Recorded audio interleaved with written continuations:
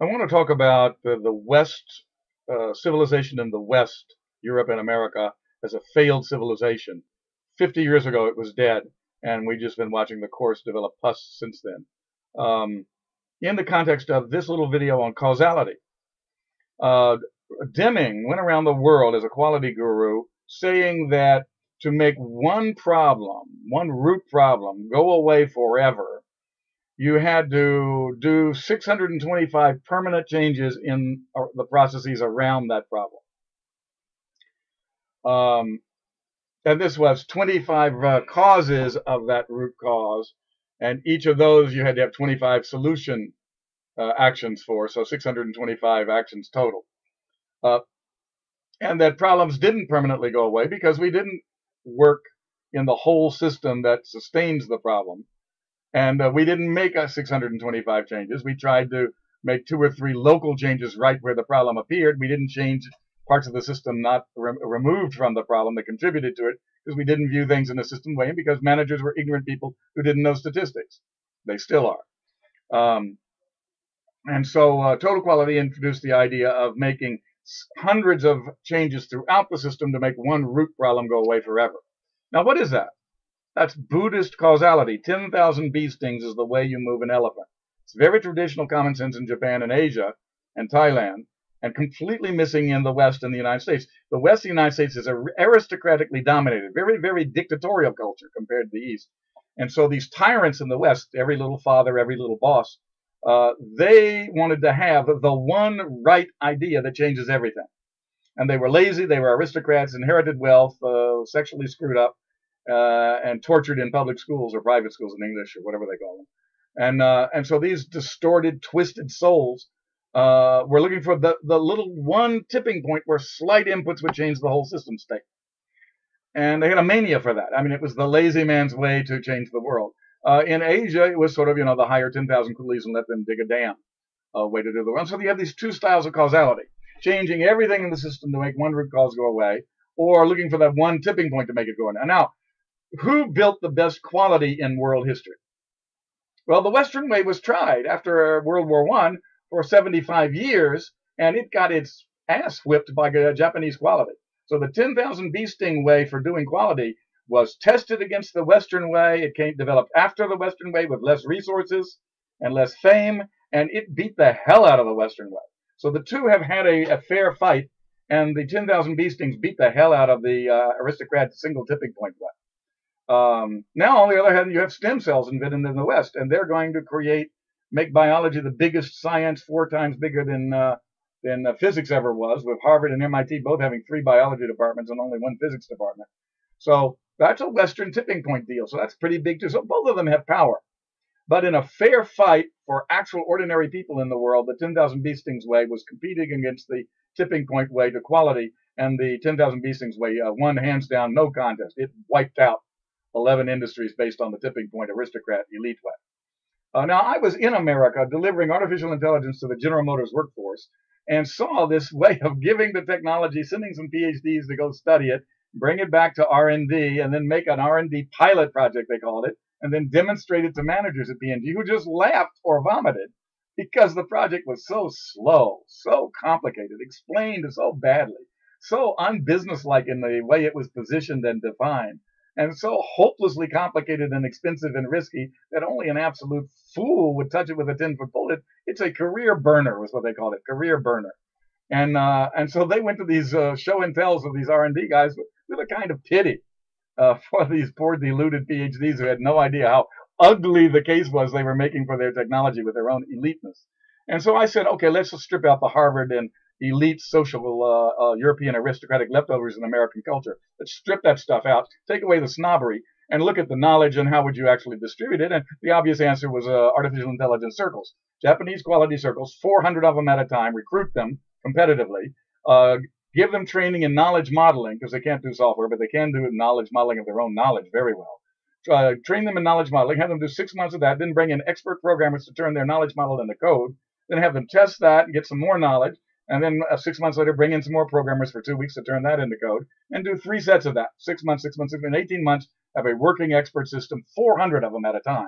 in a big corporation, done by ordinary work groups in every part of the corporation, no PhDs anywhere except maybe a few working as my servants to help me design the system or something like that, or do copies on a copy machine. Take all the eliteness out, and then you would, number one, make the technology fast, riskless, cheap, effective, locally useful, building careers locally, and liked. And guess what? 400 more circles turn into 800 circles a year later when you're recruiting, because people get their career boosted and make money using this stuff. It's popular, not unpopular.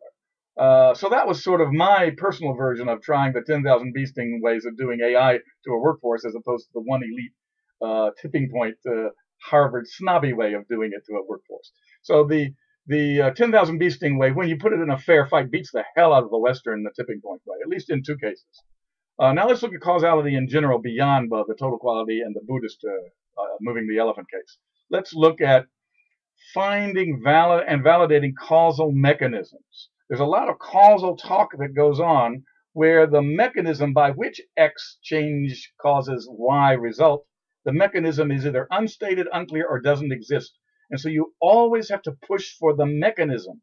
Statements of co-change, changing at the same time, mean nothing. It turns out that people, if you drink more coffee, you have less car accidents.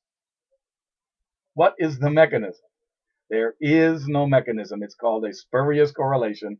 It's real in the data all over the world, and it has no mechanism. It's not a causal relationship. It's a spurious relationship. If you think about infinitely many thinkable variables, then half of them are going to have correlations with each other, even though they're unconnected. And so you can always find these spurious, and that's what, folk wisdom and idiots do, and destroy their bodies with herbal medicines and all this crap, because they see these little correlations and they take them as causes because they want to believe. And, religious leaders do the same thing. Let's look at finding tipping points. Now, there are tipping points in theory that change everybody else's theorization afterwards. There are tipping points in practice that change how people do things afterwards. And so you have at least those two kinds of tipping points. Now, the tragic thing about modern PhD research is that you don't aim it at any tipping points for the most part. Most professors don't. You can. There are ways to find tipping points, but they don't use them. Number 4 is improving the way people solve in society. Now, Deming and more than him, the Japanese general 36-step problem-solving model. Root problem identification, root cause identification, root solution identification, root implementation identification, root impact and error identification, and normalization. Those, each of them with the same 6 sub-steps. That 36-step model of solving, getting every worker in a workforce to use the same solving process, that really improves social solving.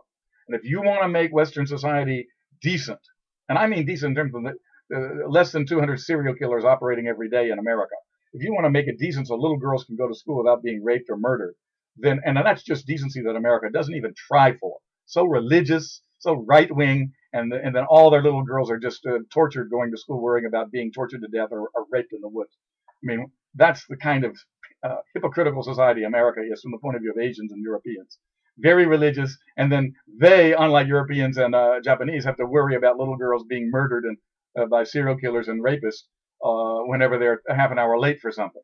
You just watch the face of Americans who come to Japan for the first time, and their daughter is 30 minutes late on the train, and they turn white and they shake.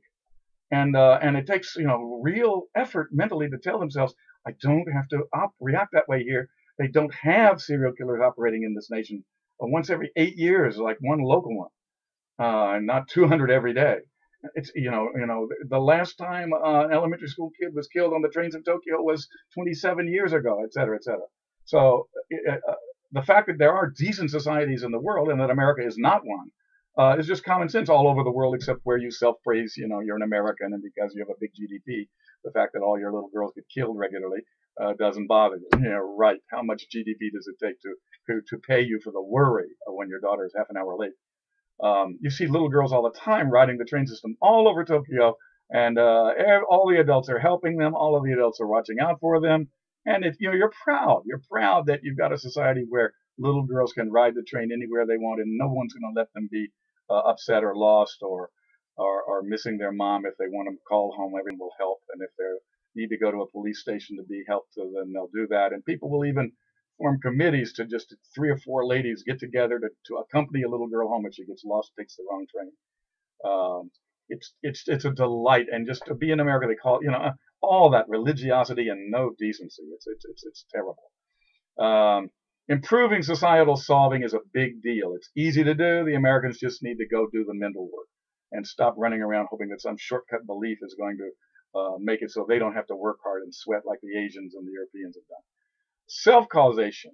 You change yourself. And here's the valid part of religion. Religion is basically this search for an authority outside of me that I can use to force me to change. And you can call it God or bingo bingo or the giant cheese in the sky, whatever you want to call it. It's a sincerely, emotionally felt authority outside of me from the standpoint of which I can judge me harshly and tell me I really got to change. I got to stop this and I got to start this. And I can't do it by myself. My existing self is hopeless. I need to rebuild a better self with the help of something stronger and smarter than me. Now, isn't that it? That's the prayer thing, right? The prayer attitude, right? That's extremely useful self-change practice. And it's in every religion in the world. And every religion in the world is useful for self-change in that perspective.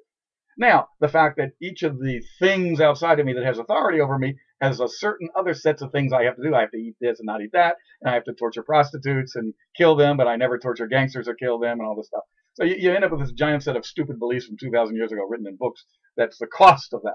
But if you look at the actual practice involved, it's extremely useful for self-change. It's an authority, self-causation we call it, the authority outside the self we at times need in order to change ourselves. And it gets us out of the paradox that this ugly, selfish, lazy self that I am is going to make me better. You see, how am I with an instrument that corrupt going to make myself uncorrupt? And so I need something outside from the benefit to judge and clean myself in order to move myself in a better direction. Self-causation is also a self-making process. And it's the same in 3 very different areas. Ancient religious practices, not beliefs, but practices. Modern therapies and the performing arts all have the same self-change process. Namely, I change being my opinions to a person who has opinions, some of which change when I discover that my opinions are bigoted or wrong, when new data comes in. A person who is his opinions defends them when they're attacked, because he bases his pride on them being right or better than others. But a person who has opinions doesn't base his pride on them. And so as you become an adult, what you base your pride on shrinks, like the Dalai Lama says, to nothing. And anything you do can be attacked without making you angry or defensive because you don't base your pride on that. Your pride comes from the fact that you now are where you were before you were born, and you now are where you will be after you die. And all of this human stuff is a show. It is not serious. Self-causation has a third dimension called emotion management via the arts of daily living. This is the fact that in Europe and in parts of China, and in a few parts in Japan, people actually use daily living, weekly and daily arts to manage their own emotional life. And that's what the arts are all about. Now, TV is a bit of that. And, there are these exceptions that get through the greed. But, you have to be the person who uses the arts around flooded and pointed at you, most of it greedy crap, and, throw away the greedy crap and spot the parts that have value for managing the emotions that you actually face or need. And then finally, self-causation has a fourth part, which is called diversity science. What kinds of diversity help the diverse kinds of tasks that I'm doing? This kind of task is helped by this kind of diversity and hurt by that kind of diversity. This other kind of task is helped by this different kind of diversity and helped by this other kind of diversity. So there isn't a thing that diversity helps in general. It does not help in general. It helps certain tasks and it hurts other tasks. There's a ratio. And you have to use judgment and investigation and research to find out which kind of task is helped by which kind of diversity. And this tells you what kind of self to build and what kind of diverse exposures you need to have a decent self.